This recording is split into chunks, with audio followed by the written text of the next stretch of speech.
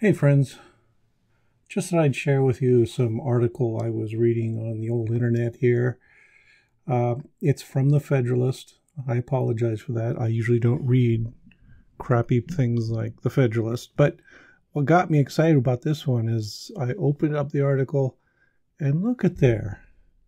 It's got this thing about the origin and evolution of birds. That's interesting. And then look over here. I know who that is. That's Kevin Padian. So you know Kevin Padian, right? Yeah. He's a well-known biologist. He's got a number of plaudits to his credit. So he's a professor of biology at Berkeley. He's a fellow of the AAAS. He's a former president of the National Center for Science Education. And he was a witness for evolution at the Kitzmiller versus Dover trial. He's generally an all-around good guy. And here he is giving this talk on the origin and evolution of birds. How cool. I wanted to read this article. And then I scrolled down and started reading it. Okay, first thing you'll notice, it's under the category of science. Yeah, right. So I got into this, and right away you can tell from the title, this is going to be a problem. So first of all, let's scroll up here a little further. So right away, let's talk about the author, some guy named Benjamin Dierker. You will not be surprised to learn that he has an undergraduate degree in economics, a master's in public administration, and is working on a law degree. Okay, that's commendable. There's nothing wrong with those degrees. But one thing is that none of them require any expertise in biology at all.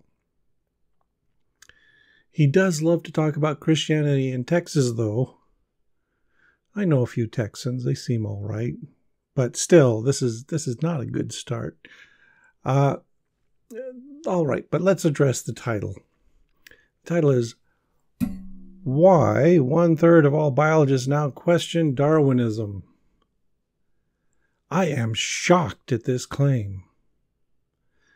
Unfortunately, Dierker provides absolutely no evidence for it, but he says that current estimates are that approximately 1/3 of professional academic biologists who do not believe in intelligent design find Darwin's theories inadequate to describe all the complexity in biology. Current estimates? How are these estimates made? By whom? Where does that number come from? We'll get to it in a little bit, and you'll see, no, it's not a very good number. I suspect, though, that it was pulled from the shiny crease of Mr. Dierker's buttocks because it makes no sense. And why does it make no sense? Because, shock horror, virtually 100% of biologists question Darwinism. That's right. Yeah, Darwin is an old theory. So let's get that out of the way right now. Okay, but where are some of his sources here? They're listed a little farther down. You can see them there. Ben Stein. Okay. His source is Ben Stein in the movie Expelled. That's not very promising. We also get to a real problem with this article. The title says, Question Darwinism. And here in the second paragraph, we've switched to Question neo-darwinism. Those are two different things. Darwinism is a 19th century theory promoted by Charles Darwin, whereas neo-darwinism is a more complex theory that emerged in the 1930s, 1940s. So they're rather different things. I suspect that Mr. Dierker cannot tell them apart. But this is especially problematic given his next paragraph. Look at there. He says, defining evolution is key. So he's going to chastise us biologists for being sloppy with our definitions. And sure, one general statement about the mechanism of evolutionary change is that there have been heritable changes in frequency of alleles in populations over time. Fine, we can accept that. This is a fact of evolution. It shouldn't be questioned. I mean, that's reality. But he also says evolution is common descent of all life on Earth from a single ancestor via undirected mutation and natural selection, which is, I'm going to surprise you here, also a true statement. Sort of. Okay, I'd quibble over a single ancestor. It was more like multiple ancestors combining. And I'd point out that mutations generally are undirected, so there's no point in mentioning that. And I'd also emphasize that there are multiple mechanisms beyond natural selection. But the thing is, those two statements he has given do not contradict each other. They are perfectly complementary. There are multiple levels of explanation, multiple bodies of facts that have to be addressed. And also, very important here, there isn't the theory. It's not one thing. It's not a unitary explanation. Evolutionary theory is a complex array of interlinked explanations. And I think that'll become clear in a moment, but it's obvious that Mr. Dierker expects one single overarching and simple formula to explain all of biology, which he will label Darwinism, or sometimes neo-Darwinism. And he thinks that biology is in a shambles. Okay. It's kind of like a guy who thinks there's one true law of engineering, and if you can't explain turbulence in a sewer pipe to his satisfaction, that means all the bridges will fall down and his cell phone will stop working. Okay, let's get into the meat of his argument. So, this section, demanding a new theory. So he says, the controversial letter to Nature in 2014 signaled a mounting concern, however slow and cautious, among thoughtful professional biologists. That letter to Nature is actually split. If you go and follow his link and read it, there's one group of authors that are arguing that evolutionary theory needs a rethink, whatever that means. I'm still trying to figure out what that means. And another group is pointing out that all the phenomena that the rethinkers don't fit into evolutionary theory already do so. And they do so without any problems. For example, is epigenetics a major challenge to evolutionary theory? How about niche construction? I talk about them both in my conventional undergraduate evolutionary biology course right now. I don't think anyone feels that those two concepts are tearing down the edifice of neo-Darwinism. They're just part of the ever-expanding toolbox that helps us better understand the process of evolution. But those rethinkers have some strange ideas. Like this bit where they contrast their new theory, which they call the extended evolutionary synthesis, with the old fogey's standard evolutionary theory. So it's EES versus SET. Okay, so here's what the article says. In the decades since, evolutionary biology has incorporated developments consistent with the tenets of modern synthesis. One such is neutral theory, which emphasizes random events in evolution. However, standard evolutionary theory largely retains the same assumptions as the original modern synthesis, which continues to channel how people think about evolution. I'll come back to that. That's a really weird thing to say. Okay, he goes on to explain the story that SET tells is simple. New variation arises through random genetic mutation, inheritance occurs through DNA, and natural selection is the sole cause of adaptation, the process by which organisms become well-suited to their environments.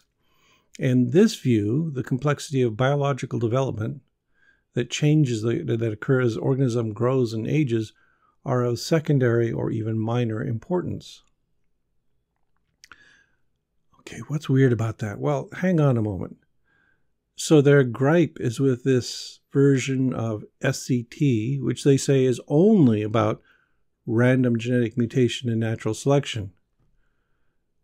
That should set off warning bells right there. Good God, they even sound like the creationist caricature here. I'll give you some examples of creationists saying exactly the same thing. And then they dismiss the work of Kimura, King, and Jukes, who did that stuff on neutral theory, and they just throw it away and saying it's simply consistent with SET. But the title of the King and Jukes paper from 1969 was Non-Darwinian Evolution.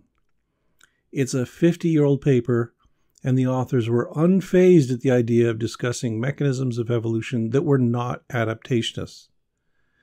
Yet strangely, Kimura and King and Jukes didn't seem to give the impression that they were overthrowing neo-Darwinism, but merely adding to the roster of mechanisms underlying it. Okay, let's skip ahead a bit here. I don't want to go over everything in this article. It's terrible. Okay. So, who's responsible for this nonsense? Well, the primary source for all of this is the rhetoric of Kevin Leyland, who is a legitimate biologist, and he has been doing incredible work. But he has this unseemly obsession with getting credit for renaming of neo-Darwinism to the extended evolutionary synthesis. This thing. I really don't get it, especially in light of this remark. Okay, right here. Leyland says, this is an update to the mid-20th century modern synthesis, which patched up neo-Darwinian theory with then modern information. Since then, understanding of complexity has grown such that Leyland and others believe EES or another supplement is necessary to keep up. It is not a replacement or rejection of neo-Darwinism, but can be deployed alongside it as a way to understand key processes of nature. The theory neglects. That it neglects. Okay, fine, correct. It's not going to replace the existing understanding of evolution, but they say simply going to supplement it. But that's how evolutionary theory works already. And it's an expanding body of ideas and mechanisms. Scientists are continually doing work within the framework of evolution. That's what a theory is, an explanatory framework, and building on prior work to increase our understanding of the multitude of processes. It's really bizarre that Leyland pretends that existing evolutionary theory is so rigid that it cannot accommodate new ideas, when he's just mentioned neutral theories, if it doesn't count. When 50 years ago, this standard evolutionary theory thing he's complaining about was flexible enough to include a body of non-Darwinian processes in evolution. None of the things Leyland and his group complain about not getting their due, things like Evo-Devo, and I love Evo-Devo, or epigenetics, or niche construction, or phenotypic plasticity, he suggests that these are all denied a place in evolutionary theory. But they're not. They're emerging parts of the story. And the demand is simply that they meet the same standards of evidence as all the other bits that have flowered in the orchard of evolutionary biology. It might also help if Leyland and his friends understood the basic components of evolutionary theory, which he gives no evidence of doing. The real problem here is that Leyland and his pals consistently mischaracterize evolutionary theory as mere random mutation plus natural selection. If you've been following the creationists for as long as I have, you know that's one of their mantras. The EES crowd is beloved by the creationists for reinforcing their ignorance with these scientists' own failure to understand evolutionary theory. It's kind of embarrassing, actually. But this is where that article goes next, segueing naturally into an endorsement of outright creationism. So let's scroll down a little farther, skip a lot of that garbage. Okay, there we go. A growing minority, all right. So after publishing in Nature, it says that Leyland received more than 1,000 emails in support from the academic community. I am not impressed by this. Seriously, if you go to the academic community who studies evolutionary biology and you say, hey, epigenetics is really important, we should study more of that, shouldn't we? That's the response you're going to get. A lot of us will say, yeah, that's pretty cool stuff. It doesn't necessarily require a revision of existing theory, but yes, it's valuable, interesting material. We should be studying that. Okay. But here we go, running off into the weeds. So, Mr. Dierker, thank you for this. What nonsense. Anyway, first thing I have to clear up is this bit right here. Stephen Jay Gould was not a skeptic of evolutionary theory, and that's an egregious misreading of Gould, and it's libel to associate him with Michael Denton, who is just another creationist. And then, oh boy, look where we go next. All right, here in the past decade, the works of Professor Michael Behe, Stephen Meyer, and others. Those are not legitimate sources. Behe is still trying to refute evolutionary theory with his claim that any trait that required 2 or more mutations is impossible. And at this point, he's nothing more than a fringe crank who might once have stirred up thorough rebuttals of his claims, but is now so tired and unoriginal and wrong that no one cares anymore. Meyer is a pompous philosopher who makes overblown claims about complexity in his boring book, Signature in the Cell. Neither of these have any credibility left. This is Discovery Institute crap, and it was shot down in the Kitzmiller trial years ago, in part assisted by Kevin Padian, who's completely neglected in this story. And there's no reason to think that these are particularly good rebuttals of evolutionary theory. And it's really weird that scientists can look at all this changing biodiversity and emergence of complexity in the fossil record and in the genes, and yet these creationists look at it all and say, natural processes have never been observed to produce such results. It's all very peculiar and all very circular, because no matter what natural event they're shown, they will insist that there had to have been an intelligent design elf lurking invisibly in the scene. Okay, but hey, let's get to the actual source of that claim about 1/3, and there it is. Behe, Michael Behe, says, based on conversations with my own colleagues, etc., and news stories and journals, I would guesstimate that 1/3 or more of biologists are quite skeptical that Darwin's theory explains all of biology. Wow. And they also bring in Paul Nelson. Paul Nelson is a young earth creationist, and he's kind of weird, actually. And he's supporting Behe by saying, oh, well, he had bar conversations with people over a couple of beers. That's the entire quantitative source of this claim. And it's also based fundamentally on a misunderstanding of evolutionary theory because, like I said earlier, Darwin's theory is not modern evolutionary biology. We do not use Darwin as a textbook even. Okay. I guess we can also settle a lot of conversations here because I've had conversations at atheist conferences with ex-Christians, and they all say that religion is really stupid. I guess we're done. Religion is really stupid. All I got to do is take the word of a few people over beer. Okay, but that's Nelson and that's Behe. They're twits, okay?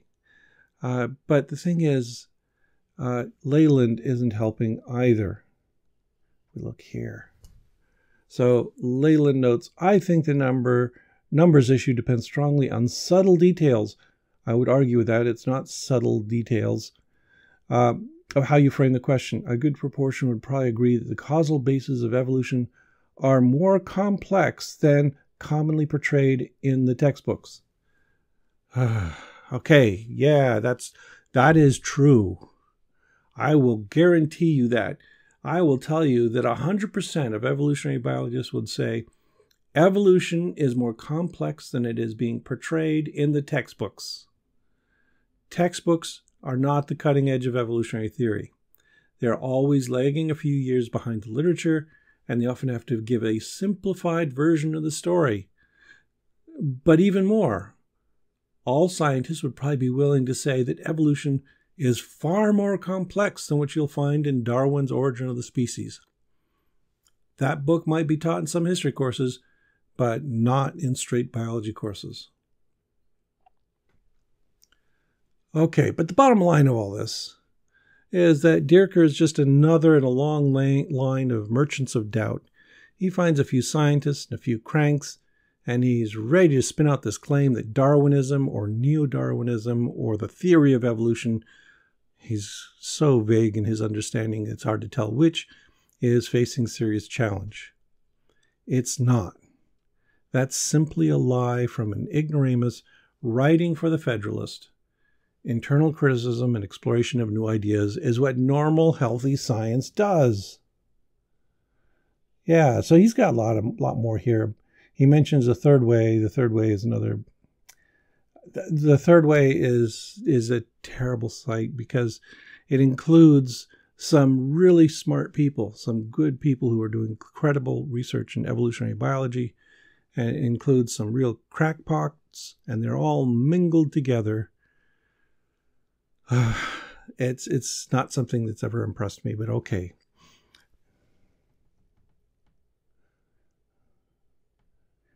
So here we have, here's this guy saying, the plain truth from the literature, conferences, expert perception, and a bit of anecdote, yeah, a lot of anecdote, is that current neo-Darwinism is far from the untouchable theory it is lauded to be. That is such a bizarre statement because nobody has ever claimed that neo-Darwinism is untouchable. It is not an ironclad law that you cannot argue with. Never has been, never will be. It's a dynamic theory that encompasses a large body of phenomena and that requires an immense amount of work to understand and explain. It's not one thing, as I said earlier. It's a whole bunch of things. Other things that Dierker says that are kind of absurd is adding in supporters of intelligent design, which is religion neutral. This is more bullshit. It's not religion neutral. Again, to mention the Kitzmiller trial, they determined there that this was just a sneaky way to smuggle religion into the schools. Meyer and Behe are both religious people. So this is just pretending that intelligent design is not religiously based when it really is. Okay, and then at the end he says, okay, the goal is not to abandon Darwin, but to retire him. Darwin has been dead for a while, okay, I think he's pretty well retired. But retire him to make way for more coherent, comprehensive theories, which is what neo-Darwinism is and what the current expanding theory of evolution is. It's a coherent, comprehensive theory. It doesn't cover everything, so we need to do more work. But it is definitely a coherent, comprehensive theory, unlike the nonsense from the intelligent design crowd. Okay. I just had to get that off my chest. It really is a terrible article, but then they always are. And I am so disappointed because I would have liked to have seen some discussion of Kevin Padian's work. He's a smart guy. He said some really interesting things and has been awarded for it. But no, I guess that was just the cheating teaser they threw up there to make us think this is worthwhile, as well as that little word there, science. There was no science in this article. Okay, back to it. Talk to y'all later. I'm sure there will be other horrible creationist articles that I'll have to dissect.